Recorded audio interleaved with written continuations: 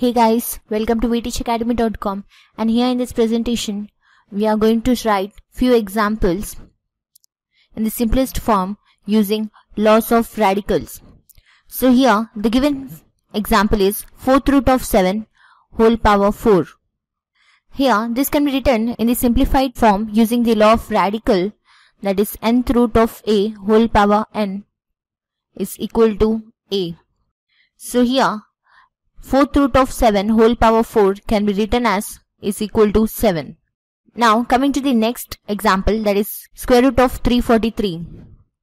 So here square root of 343 can be written as under root 49 into 7. So here using the law of under root AB, which is equal to root A into root B. So here square root of 49 into 7 can be written as square root of 49 into square root of 7, and we get here result is equal to 7 root 7. So we can write this square root of 343 is equal to 7 root 7. Now here the next example is 5th root of 3 by 2.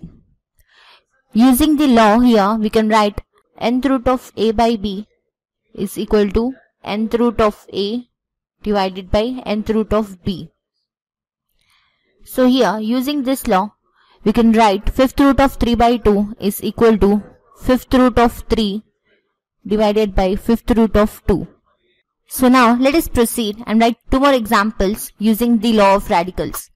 So coming to here we have 6th root of 729. Here using the law of mth root of a, which is equal to mth root of nth root of a, which is equal to nth root of mth root of a.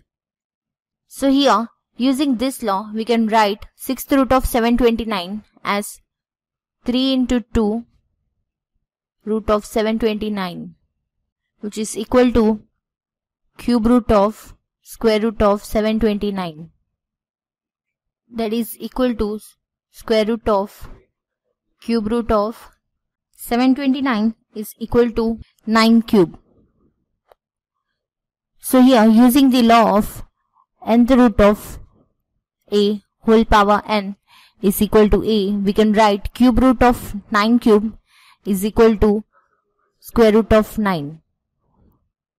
And here square root of 9 can be written as square root of 3 square, and using the law again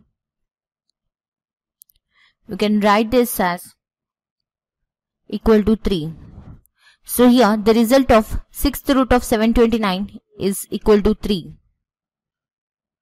So now let us proceed for the another example, that is 4th root of cube root of 5. So here by using the law nth root of a raised to the power p, which can be written as nth root of mth root of a power p whole power m, that is equal to nmth root of a power pm.